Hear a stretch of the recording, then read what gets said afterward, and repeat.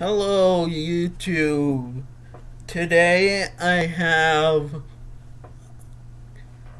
some scriptures for you, and then I have some prayers for you.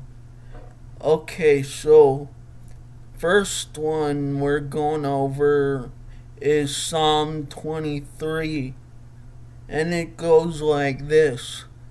The Lord is my shepherd, I shall not want. He makes me to lie down in green pastures. He leads me beside the still waters. He restores my soul. He leads me in the paths of righteousness for his name's sake. Yea, though I walk through the valley of the shadow of death, I shall fear no evil, for you are with me. Your rod and your staff, they comfort me. You prepare a table before me in the presence of my enemies. You anoint my head with oil, my cup runs over. Surely goodness and mercy shall follow me all the days of my life, and I will dwell in the house of the Lord forever. Amen. Okay, that was the 23rd Psalm. Now we have Numbers chapter 6, 24 to 26. Let's see. May the Lord bless you and keep you. May his face shine upon you and be gracious unto you. May he lift up his countenance upon you and give you peace. So that was Numbers chapter 6, 24 to 26. And now we're gonna say the Lord's Prayer, and it goes like this. Our Father, who art in heaven, hallowed be thy name. Thy kingdom come, thy will be done, on earth as it is in heaven. Give us this day our daily bread,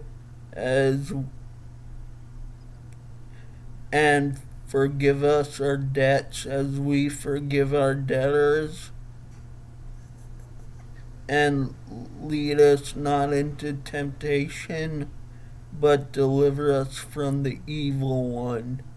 For yours is the kingdom and the power and the glory forever and ever. Amen.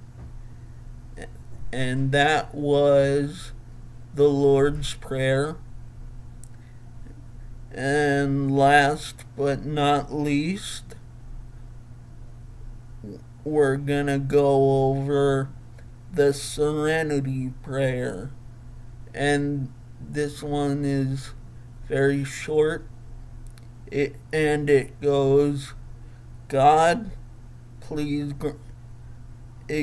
God, grant me the serenity to accept the things I cannot change, courage to change the things I can, and wisdom to know the difference.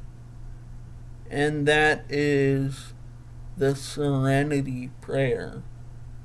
And I hope you like this video. If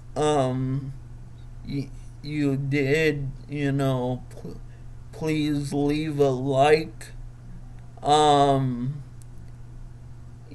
Share this video with family or friends.